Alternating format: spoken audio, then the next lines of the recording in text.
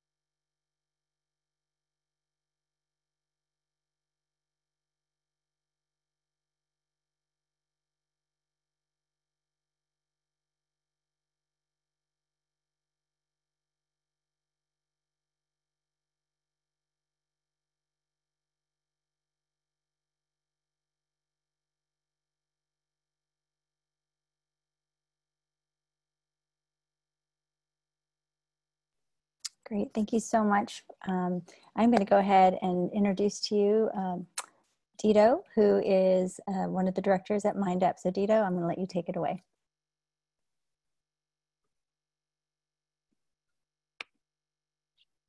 Thank you so much, Chi. Thank you for coming. We're really, really happy and grateful that you guys chose to be here with us tonight. And this is one of our live events that we're going to be hosting for the next several months. And we're doing this because there are so many interesting conversations that a lot of us are having at home and us at Mind Up are having as well. And they all have to do with self-care, how to care for our brains, our minds, our soul. And we figured that if we gathered experts around the fields of neuroscience and positive psychology and mindfulness, etc., and we had them here with us having conversations with Goldie and sharing that with you, inviting you in, it would bring some value in these times where so many of you guys need a partner to have a conversation with. So that's why we're having these, and this is the one that's titled Building Bridges and Healthy Mind. And our guest today is somebody very special. It is Dr. J, who is actually really happy to be here. And she has a book that's out. You guys can check it out on Amazon. But here's some more about Dr. J. Dr. Jaqueline Sanderlin is an inspirational speaker and accomplished school principal, lecturer, and speaker whose why not attitude has led to dramatic improvements in some of Southern California's most under-resourced schools. Her passion for guiding young people has garnered national recognition and helped her to form partnerships with both local and international organizations. Dr. J, as we're going to call her, has an innovative and visionary style, and she's taken this simple question, why not, and turned it into a movement that inspires educators around the country. So we're excited to have her today, have a conversation with Goldie, who's our founder, and right away we're going to get into it, and I'm going to disappear and have our founder and leader, Goldie, come to the screen and kick us off with this awesome conversation with Dr. J.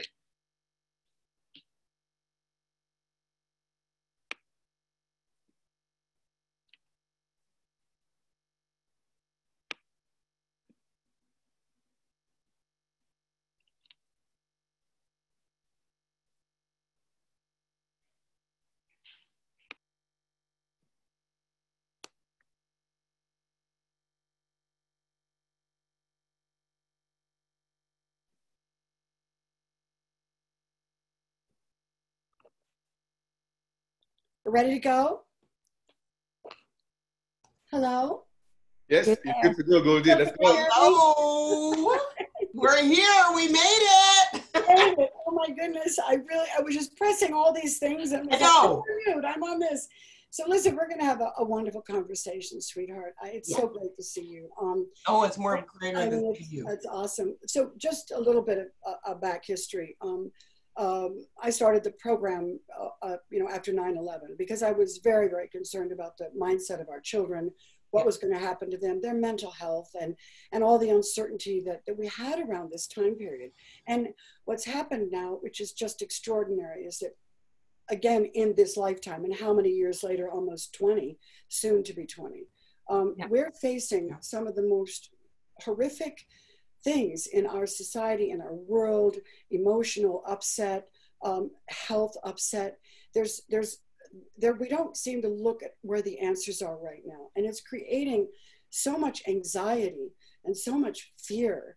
And here we are again. So, trying to get, our program, our things into our schools so we can give children tools to understand their brain, to know how to relax their mind, to do breathing and focus, because all of this changes the brain for the better. And I think today we're going to talk about how you and I both have this mind, it's a mindset, is that we're going to try to turn what is really negative thinking into a more positive mindset and a more positive way of thinking and acting, behaving, and actually experiencing even the smallest little things to make them happier.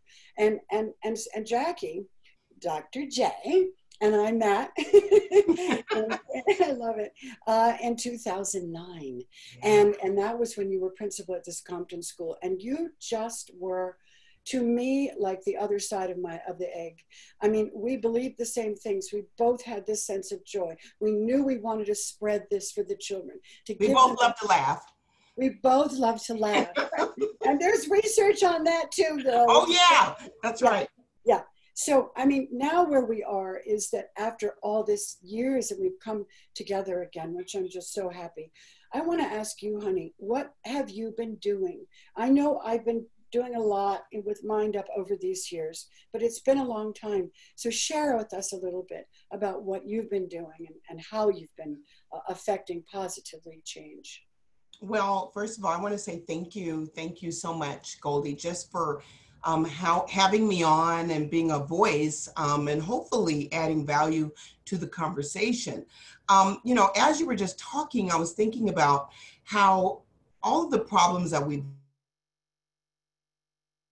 been facing, the challenges, now is really presenting an opportunity, a new opportunity for educators to think differently, to really talk about wellness. Because in 2009, when you and I met and we were laughing and talking and really discussing the importance of wellness, and my school, we were really embracing that new understanding. You were so far ahead of the times that we weren't even in a position, in a mindset, like you're saying, to really even think about that. Because we were thinking about test scores. We were thinking about just trying to get ahead. We were thinking about things that we probably should not have been thinking about. Instead, and now we're talking about it, which is wellness and resilience, and really even dealing with the issues of trauma and social, emotional skills and awareness and all of those things that impact us daily. And so social injustice. I mean, this is where we are. Oh my gosh. Ever. Even that, all of those things, right? Yeah. All of those things just really have happened since then. But now we are really tuned in to lean into that conversation. But I am so glad that it was in 2009 when because during that time, I remember while we were still even focused on a lot of other things besides wellness, we embraced that program. And I can remember, I asked them, who can volunteer? Who wants to volunteer to do this? And I had several teachers that said, we would like to be champions of that. And I can remember how their class climate changed. And educator, you're all focused on, student achievement, but we're not thinking of the whole body, the whole self, the spirit, the mind, the soul, all of that. And it really began to change my leadership. I don't know if you know that, but it did. It made me start to think, I need to do something different. And I need to start looking at my school as a place of an oasis. Tell me about your school. Very tough, very challenging, great kids, great families, but it certainly had its challenges because we had a high percentage of youth. We had a small percentage of actual students who were homeless, families that were homeless. I can remember some parents who were actually incarcerated for life, and those who were coming out of incarceration and reuniting with families. So it was difficult. We were located right across the street from a housing facility that also was part of rehabilitating families who were reuniting. So we had our challenges, as a school. So that was even more of a reason that I needed to think differently, and why even Mind Up at that time was super helpful for not only my teachers, but also for me, because we started doing something called brain breaks. I know you know what that is. We weren't doing that, and we were like, oh my gosh, that was I think that saved us. I'm serious. I really am serious. And also we changed our PE and our routine. Our daily schedule absolutely changed. And that wasn't easy either, by the way, because, when you're set up in a system, you just follow that system. But when we learned about the brain and how it works, I remember you came and talked to my teachers. I mean, we were like, Goldie Hawn is here. Yeah. Well, it was for me a joy too, because it's the teachers that we have to look at and say, look, we want to care for them, and their self-care is important, and how they experience the program in this case actually would help them as well, because it's a two-way street. You learn it, you have it, you experience it, and so forth. But what I love about what you did, which I didn't do at that time, is that you got dancing. So explain, because this is where my God, a happy child is a child who can learn. And so when you created such joy, I mean, and then we'll go on to see what you're doing at this point in time in history and figure out, because it's been a while. But I got to tell you something about the dancing, though. The dancing was serious. We didn't even wait to start the dancing. I started bringing in partnerships that helped me bring in these enrichment programs throughout the school day. So we brought dancing, music, theater. It's great. We brought photography for the kids who couldn't focus. I mean, all of those things started to change. I believe it also changed me as a leader. It really did. Because when I started taking the brain break, I started thinking about things that we could actually do that was more meaningful. And, I see kids today who I taught and who were at the school many years ago who still remember how that impacted them. So it was meaningful to do. And I'm glad we were a champion for that change. And here's what else you did, which was interesting, because what I'm interested now is that we have so much racial divide, it brings tears to my eyes. Yeah. Because the truth of the matter is that it should not be that way. And in our classrooms, we have to know how to bring that family together. That's a family. That's the way we have to work. And by our research showed that our children were able to work better together and it created a community in the classroom. Now, what you were doing is you were creating through dance, through music, through photography, through things. The children actually were alive and learning inside of their classroom. That means that when they danced together, when they did, when they played together, when they did all these sort of things that they were doing, is that we were creating a climate in the classroom of togetherness, and there was no division. That's right. We were changing the culture of the school. Exactly. And this is the kind of thing that I'm looking at now, which is to say, how do we change the community? How do we don't say don't, bully, don't do this, don't do that. No, we want to create love in that classroom. And I don't mean to sound like a 60s girl, even though I am.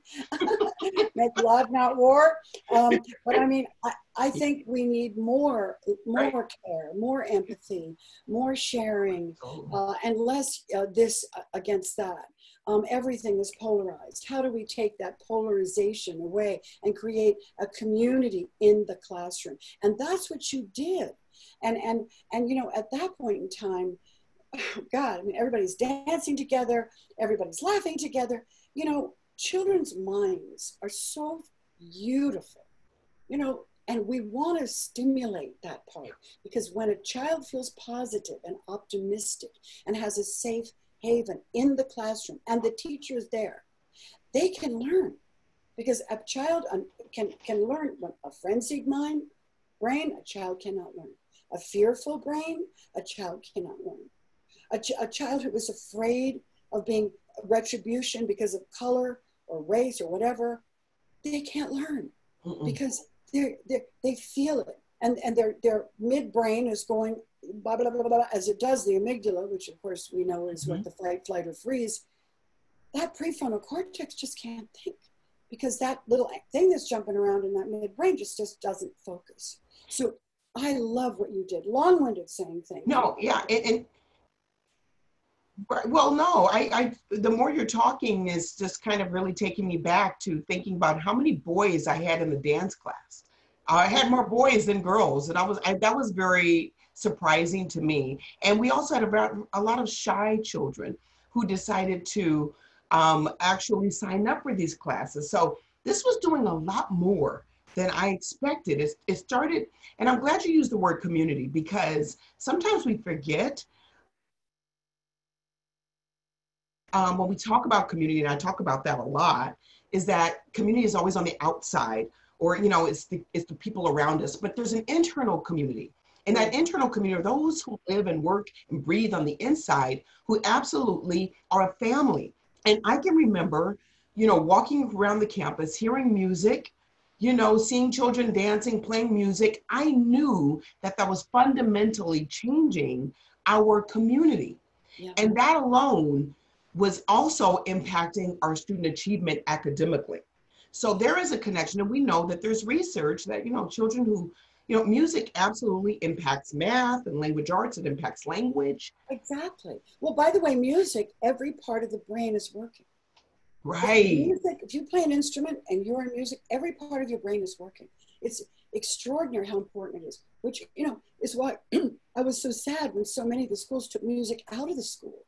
You know, yes, the things, the arts, this expression, it's like, and by the way, for focused attention, which is what we want our children to focus more, learn to stay with something for a longer period of time. That's a little bit also what mindful seeing is through a camera.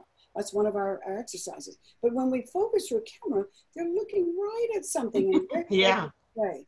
And, you know, we want to build that muscle. We want to build that so they are better in math. I mean, our research proved it, math and reading went up. So these are the things that if you just take a few minutes in your classroom to do something fun, like so-and-so, I'll tell you a story. So now I'm in a classroom. I was in Vancouver, BC, and I go in there and I'm listening to some of the kids. How do you use Mind Up? How do you use Mind Up?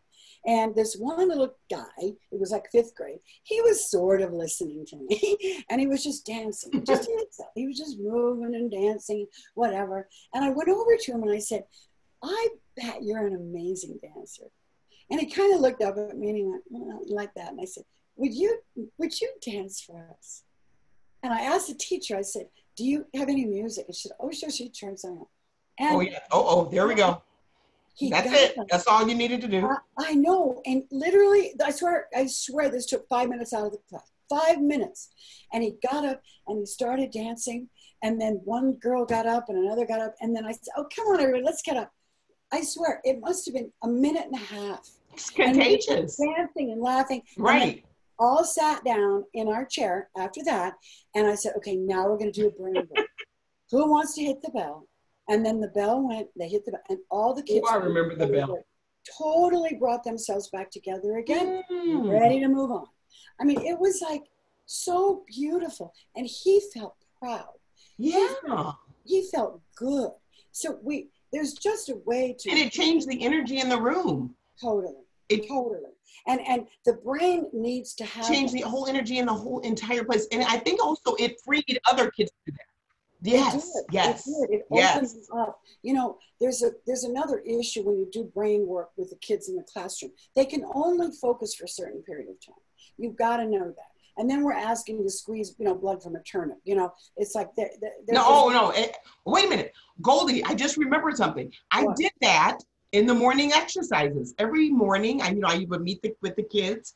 You Yeah, know, you have to hold them down for a while yeah, until classes start. Well, you know, it's kind of hard to hold down 800, 900 kids at a time and keep talking about the rules. There's only so many things you could talk about. You know what I yeah. started doing? I brought out the music. Back then it was a recorder. Okay, you guys know the recorder. I pushed the recorder, we pushed the music. Oh my gosh, the dancing was going on. And you know, I love to dance, you know that. So it I was so love awesome. And let me just Yeah. tell you, the kids enjoyed it, but guess who came out? The parents. Listen, the community members, one guy came out, I said, listen, sir, you're not supposed to be on campus, but he enjoyed coming somewhere down the street. He just came because he heard something wonderful happening. You know what it was? It was that contagion of happiness and joy, you know, floating through the community. And hey, the gates were open. He said, I'm coming in. And we did that every single morning. You know, after we started doing it every morning, I'm telling you, it got a little tiring. I was like losing weight. It was great. I got to get to dancing again. That's all I have to say. I love that was it. awesome. It's great, you know, and it is really, now happiness is an interesting thing because in the program we have savoring happiness because I believe it's one of the very important things, and the brain is so plastic. The plasticity of the brain can actually shift how children and people think. So when you start young, of them being able to savor happiness, I tell you, you know, I wouldn't go out until I researched this program, and that was all those years ago. And I researched it, and many things came out. It was amazing. It was great. It was so great that I felt I could go out there and not be Goldie Hawn. I could just get it out there to schools because they're going to go, what's Goldie Hawn know about anything with education? Oh, but you came and talked to my teachers. You knew a lot. And we were like, whoa. Yeah. But I wanted this program to move, you know, and I didn't want it to be like a celebrity program per se. I just didn't want to. I mean, but anyway. But well, it had an authentic feel because it was research we had not really learned. Right. And it opened up our brain to think about, you know, how are we teaching with the brain in mind versus just trying to cover the curriculum. Perfect, with the brain in mind, exactly. And when these kids tell you how their brain works when they're in the second and third grade, you know, it blows your mind. But I was going to tell you about this happiness thing. So, you know, I started this thing on happiness because well before Mind Up, I went into doing a happiness documentary because I believed it was a very important emotion that we had to pay attention to. We couldn't lose that as human beings. And I was noticing certain things in my traveling through the world. Anyway, the reason why it actually fell apart was because of 9/11, okay? And then I took a lot of different aspects of that happiness, all the stuff that I was doing, and put it together in Mind Up.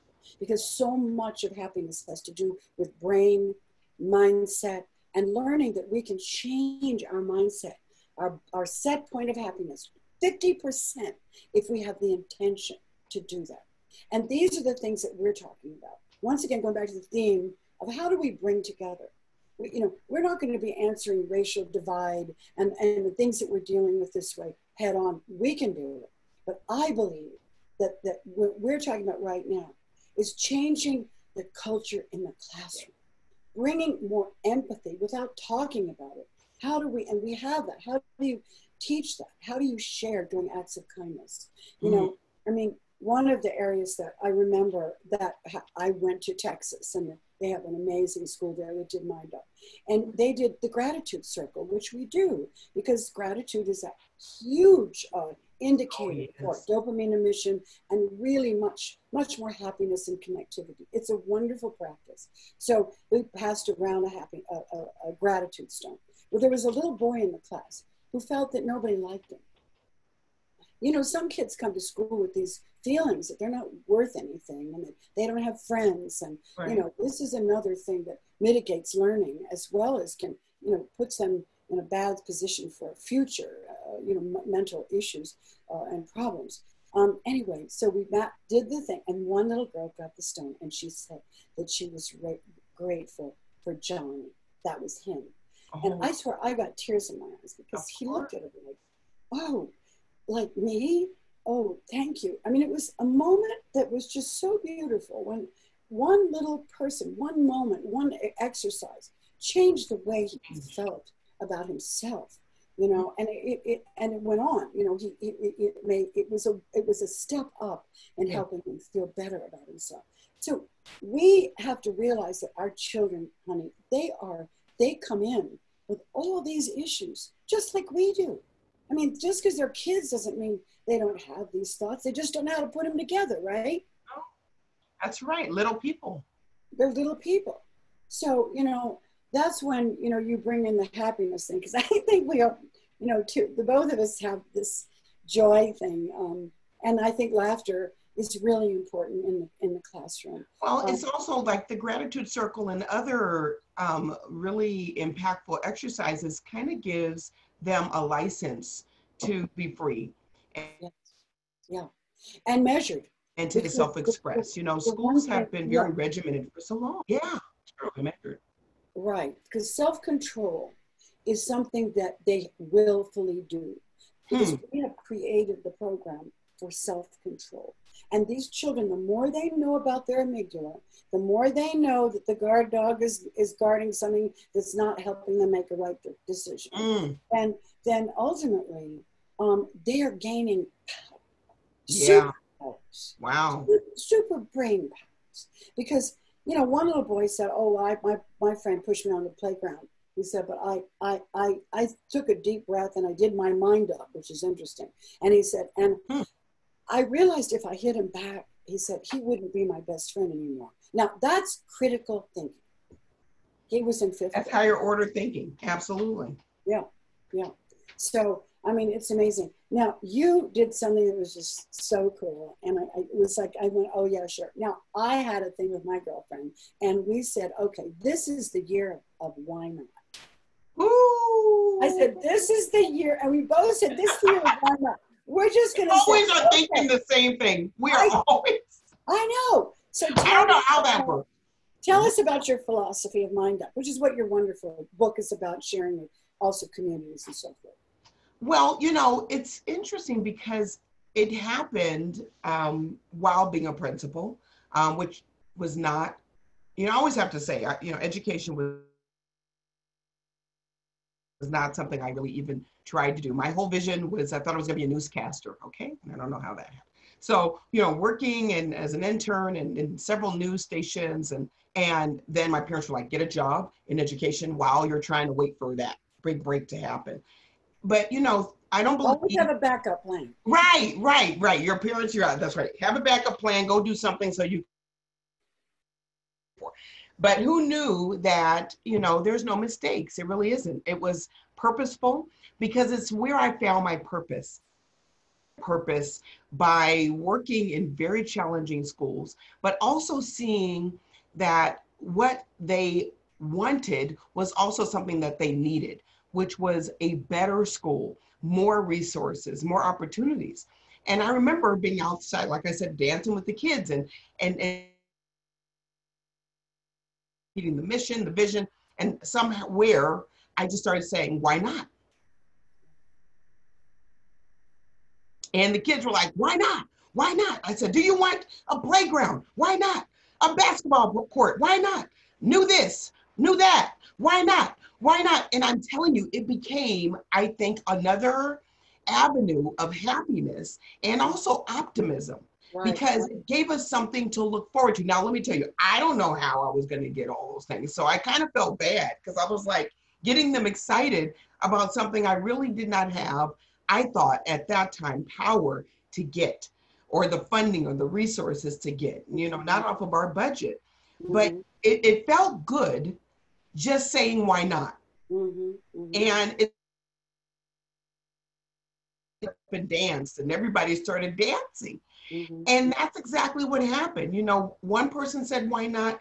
We all started saying it. The kids started seeing me in the home. Parents started saying it. One parent even made a t-shirt for me. and put it on there. And I was like, okay, something's happening. Mm-hmm. And what was happening was a collective hope that was really filtering through our community, our internal community. And it started bleeding to the outside, where I would go to stores and local places in the community where I worked, and I would hear that from students who would see me, in the market. Sometimes I stop at the market going home. Hey, Dr. J, why not? I'm like, oh my gosh, this is something that started catching on. And that led me to reaching out to partnerships to help me to reach those goals and to make those dreams happen, because I felt obligated to make those things happen. Of course, yeah, yeah. It is a why not, makes me feel good, and it made us feel good. There are phrases that actually tip the brain and actually creates a possibility, a potentiality. It's the one thing our kids know, is that there is great potential up here. There is amazing things that what we put in there sometimes comes out, which is really good. And they are learning how to utilize the very thing that they're asked to use, because now they know more about their brain. So why not is like, hey, sure, that's a really positive thing to say. Maybe we won't get everything we want, but it puts you in a different mindset, that's for sure. So I think that's just really awesome. Well, absolutely. Yeah, so you've written a book. You wrote this book, right? Yeah. So tell me about what inspired you to write the book? It did. First of all, I can't even believe the book has actually come together. I'm real excited about that. Everybody is. By the way, when you done a book, because I've done a few, you look at it and you go, is this really a book? I mean, so good. I'm not the only one who feels that way. Oh, no. I mean, and it's quite a feat.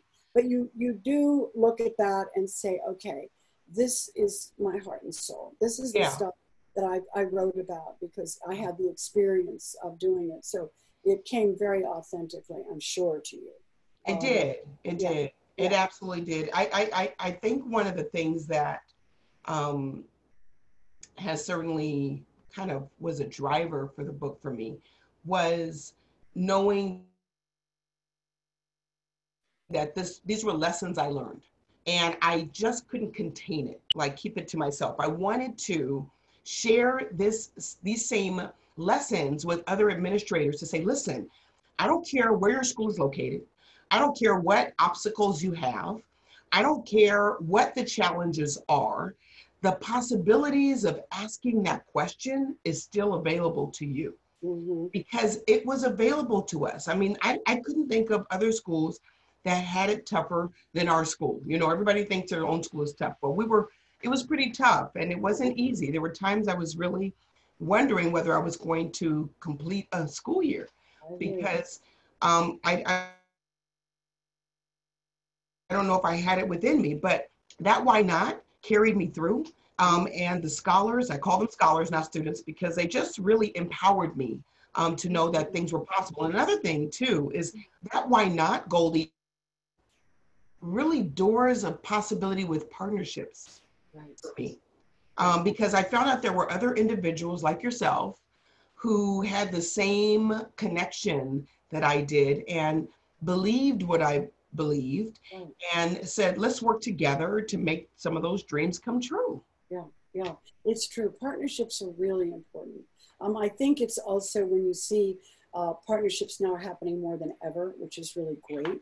We're not holding on necessarily to what we think is our IP. We created this, we did that. We need each other now more than ever. I mean, there's no time like the present where we actually look at and go, okay, what do you need from me? And what can I, and what can you give me? And how can we work together? And it is just a beautiful thing.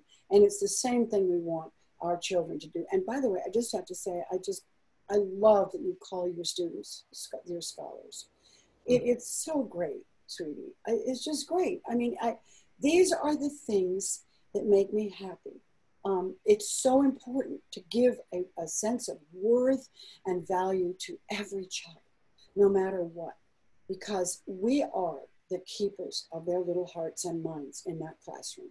Now, I'm not, but my hope is that our teachers do have tools to be able Yeah. to deal with some of their issues that they're dealing with, even in their own life, you know?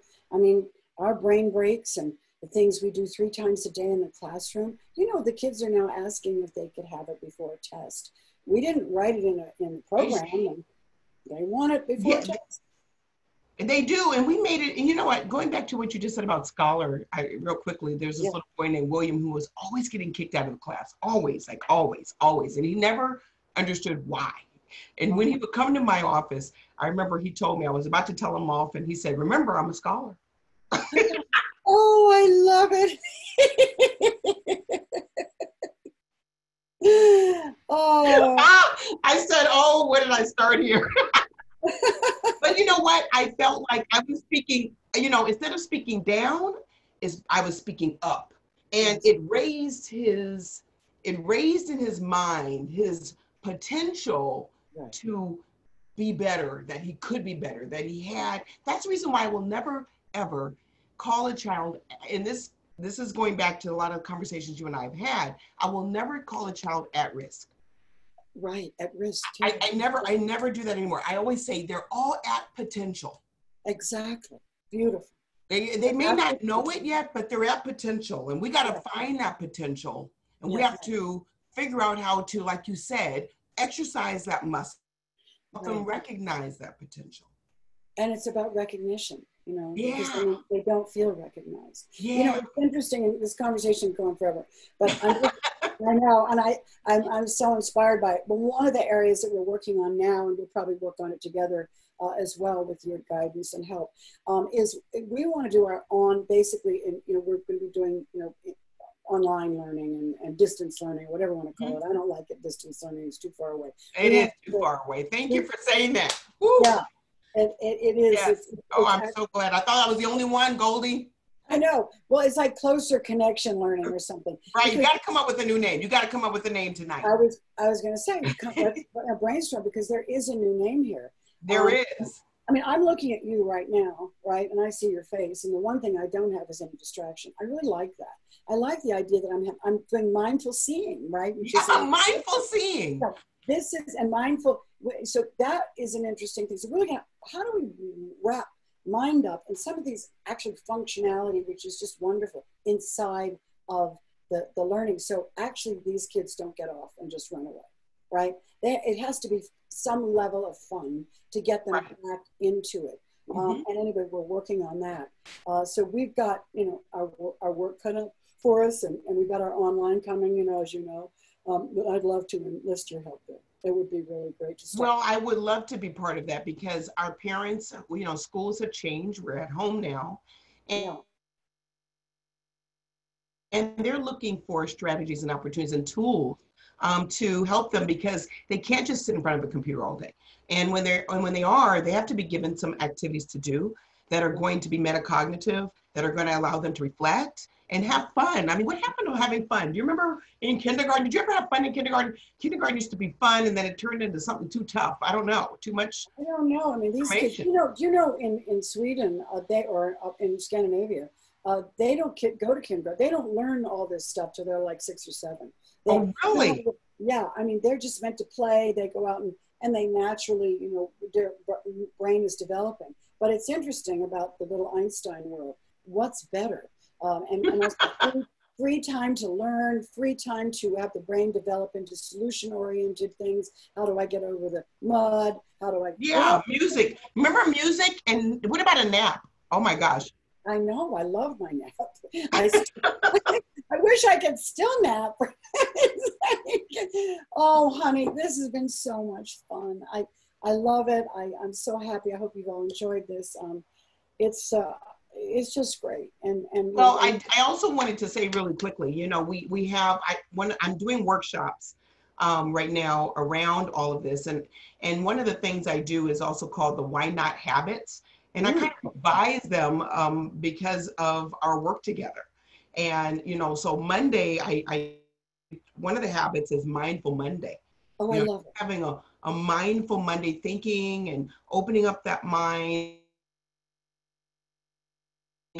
But just being thoughtful of what's going on up here, And then there is Transformational Tuesday.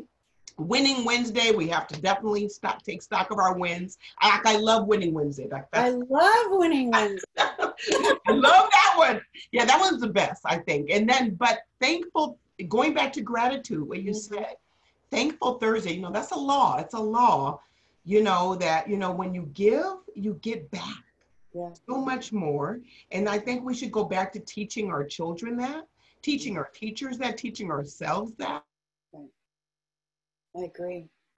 And then, of course, Fun Friday, because we got to have some fun. We got to dance, you know, even if you have to just find some place in your house to dance or move, right? I mean, these are things that we can still do. And those daily habits, I think, are going to help other individuals to start really taking on some of these activities where they can become champions of change. I love it. I love this. And I hope we put it up and so people can see this, because we hit all kinds of marks here on, you know, how do I, people say, well, you know, how do you, well, you know, you're so happy, or how do you keep a happy life? Or how do I, well, because you want to.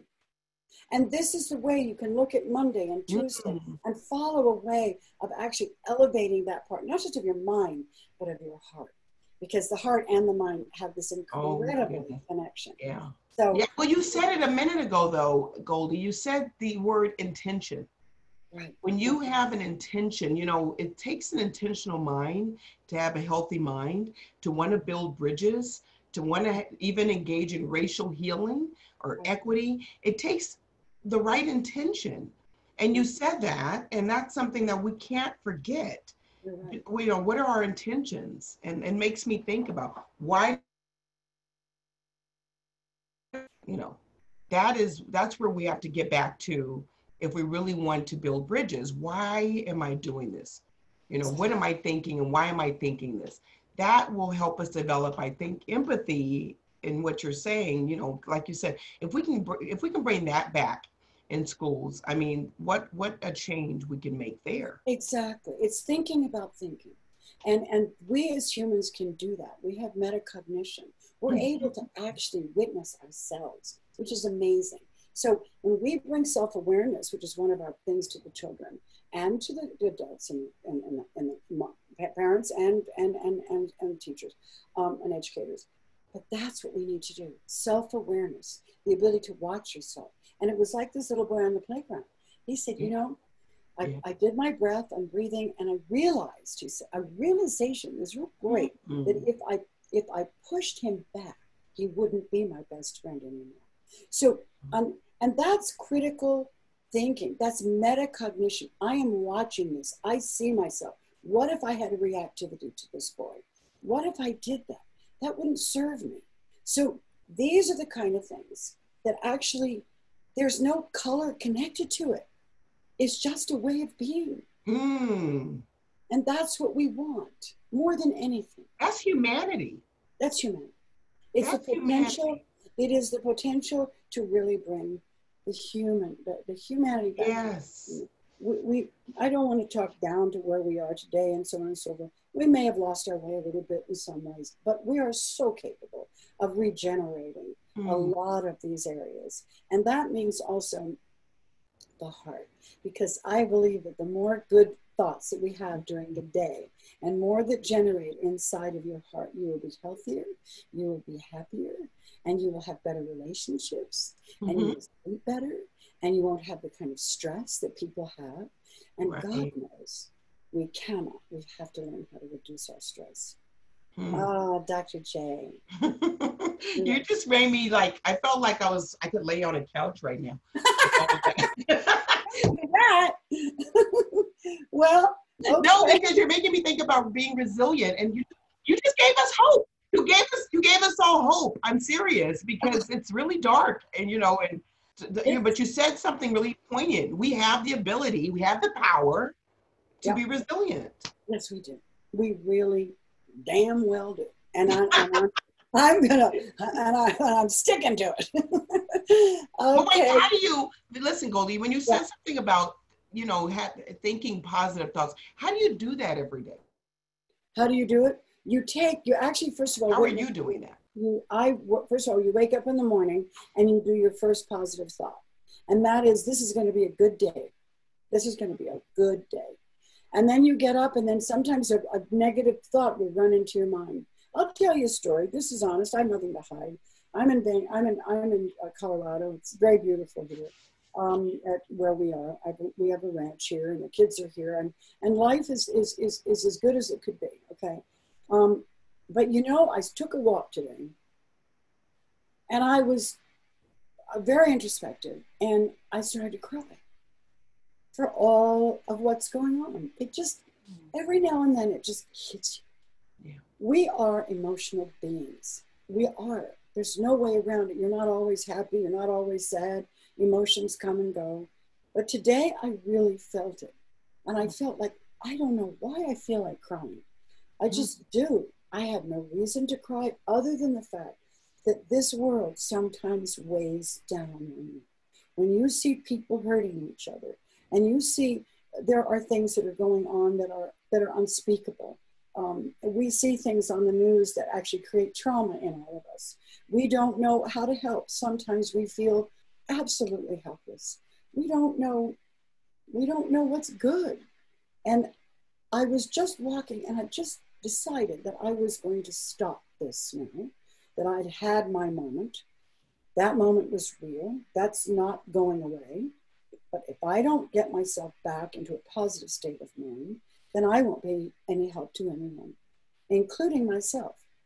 So I started focusing on very small things, like the railing of the fence. I started looking at the birds that were flying over me and the tree that they were living in. And I leaned over this little pond, and I looked at these birds, and they were just so beautiful. And I felt so grateful that I was there, that I was witnessing them, and they were precious. Now, I turned what was not a good feeling into something better, something that I felt grateful for. I happen to love birds, but on the other hand, they're magical little creatures. Then, as I was watching them, I felt something fall down my back, and I thought it was a spider. Okay, I don't know about that. Just that I tied something around my neck, and it did this. It took me out into the real world, and I thought, I'm not going to just live in my head. I'm going to live in action, and we are going to take action, and that's us. That's us. That's all of us. You have always made me smile and laugh. I'm serious. It's like I wasn't prepared for the spider piece. That I'm sorry, there's a spider behind me because I don't like spiders. Yes, but that is. But you know, you change. Listen, Goldie, you changed your perspective. That's what helped me years ago in 2009. It helped me change my perspective about the entire work around education. Yeah. And I really, really hope that educators or anybody who's listening today begins to challenge their own perspective and see things differently and begin to realize they have the power to do that. Exactly. We definitely do. So I guess we'll end on the fact that we have the power. We have power. I want to just give it just to everybody and know that that's really the truth. Thank you, sweetheart. This was amazing. We have some questions and maybe out there. Thank you. I appreciate the time. You up for that? Yes, we're going to take a couple questions. Thank you so much, Goldie and Dr. J, for such an inspiring conversation. And the first question really follows what Dr. J just said about the adults who want to start with themselves, but then go into the schools. So since we know, Goldie talked about the news and the kind of negativity around us, what can teachers do as schools is about to start? What are some things they can do to help the kids establish the foundation for a positive mindset? Because it's difficult to do, right? So you have the right intention. How do you, as school begins in a few weeks, establish that foundation for a positive mindset with students? What do you guys think? Well, who wants to go? Do you want to go, Jack? Okay, well, I will just share. I would think, I know everyone's a little nervous, you know, because we've kind of been thrown into Charting New Waters. But I want to first of all thank that person for asking the question, because it may be someone else's question. But let's go back to building relationships. You know, the teacher-student relationship, there's nothing like that. Students, Goldie said it earlier, where students don't learn if they're not mindful. They're not going to learn if they're hungry. They're not going to learn if they don't feel cared for. And when you can go back and not just know their name, but get to know them, you're going to lower their anxiety, and you're going to build a relationship that's going to cause and create an environment that will thrive and that will help them learn. That will be conducive for them to feel calm and feel well and feel included. And I believe we need to get back to that, building those authentic, organic relationships between the teacher and the student. And they can do this online. They can get them to find out who they are, share what they did, what do they like. You know, sometimes we've gotten into where we go straight into instruction, exactly. And we miss those opportunities to get to know our students. So I would like to suggest really going back to building relationships. What do you think, Goldie? Yeah, I think you're right. I think relationships are very important, and there is a way there is a kindness, a loving kindness, a benevolence, a way of being really interested in your students. They miss their teachers, and I don't want to say that, oh, this is all about lovable. It's about caring, and I think that's important. I also would let them know, and because we're looking at, again, how to implement Mind Up. Mind Up is a very positive experience, and I think that if you adapt, and this is not a sales pitch, by the way, you can go look at it and adapt it where you want, although we are going to have online training, and it's going to be fantastic and easy to use, and also implementing it in these sort of learning situations that we're dealing with today. However, if there is an optimistic teacher, or the way of expressing is that we're going to be doing some really interesting things this time. Some of it isn't going to be just what we're doing here. Of course, we're going to learn our math and our spelling. We're going to do all that.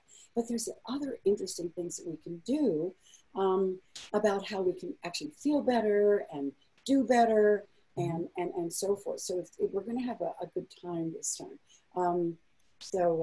I think giving them something to look forward to is different. It isn't just, we're just going to be doing the same old. There's going to be breaks. There's going to be something they're going to learn, which is, when you're feeling low and you're feeling so forth, this is something that you can do. So we'll do a brain break, and we might do a few of them during this time break because it's so fun. And then there's ways that you can integrate, like mindful movement.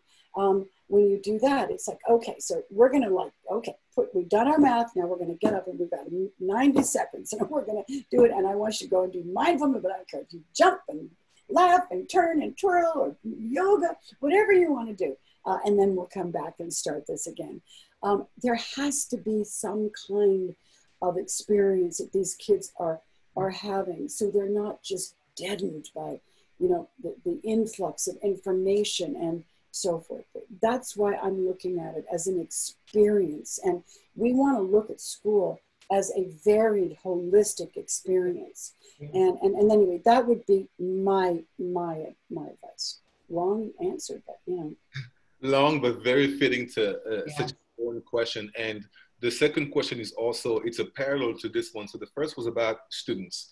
The second one is about teachers, because the teachers are extremely overwhelmed right now, just in general. But now you add the fact that they are teaching online or might be teaching virtually. So how, since this person is asking, how can we convince these teachers that incorporating all the amazing strategies you guys talked about in activities, like how do you convince them that doing this every single day is actually useful in class and in meetings when they're so overwhelmed? Well, first of all, they don't do it every day. And that's number one. And there are certain chosen things that they can do while they're experiencing, I'm not saying, we dance every day and we do this every day. I would say that the program itself, at least our program, or anything that they can think of that actually would be a distraction. We have to find ways to to experience. Gratitude is one of them. I mean, and the kids can actually speak about what they're grateful for. It isn't all the things that they're learning. It's how we're feeling. If we're feeling tired, I think maybe we take 3 very amazing deep breaths today, because breath is amazing and it actually activates your brain. So let's all take deep breaths today. I mean, this is not math. It's not English. It's just caring, a teacher who cares. Right. And that's what I think we have to look at it. Not that it's a program, it's a way of living. It's a way of being. And I think that once we adopt this way of being, then we can start integrating it into our class, because you're the leader. The teacher is the leader. And that means that the teacher has to have her brain breaks too. The teacher has to be focusing on what she's great or he's grateful too. The teacher has to be wondering, what are the things that make them happy? What are the areas? Can they think of 3 things that make them happy? And is that something they're interested in their class? What are the 3 things that make you happy? This, or when you go to bed at night, how about, guys, do 3 things that you're grateful for or thankful for? Just do that. You're going to feel so much better tomorrow. So in a way, teachers go to school and then basically learn how to teach kids all these different things, which is we need it. They're not necessarily taught how to work the brain. They're not necessarily taught how to handle emotional situations. And sometimes they just feel like they're overwhelmed because they're not in a position to be able to handle kids who are out of control. So the more in control the teacher is, the more caring the teacher is, and the more caring you have in your back pocket, the teachers, then you're going to be what's called contagion. We talked about it before. Contagion. This virus has contagion. The anger that we are seeing in the polarity on television in the world and all of these things is contagion. We all feel it. And that's the difference. It isn't a virus, but it could be a much longer lasting effect, which is we don't want to be angry. We want to be around happier people. They found that people that are happy and you stay around them, you become happier by contagion. They've also found that people who are well overweight, if you actually hang, you will also gain weight. It's crazy, but it's what happens. We are like that. So I say try to create the most positivity that you can in your heart, in your mind, and look at your day as something that's going to be okay. And your children will know that because of your energy, because of what you're doing for yourself. So that's about it. I mean, we could go on, but that's kind of, I think, the way to go about it. Thank you so much.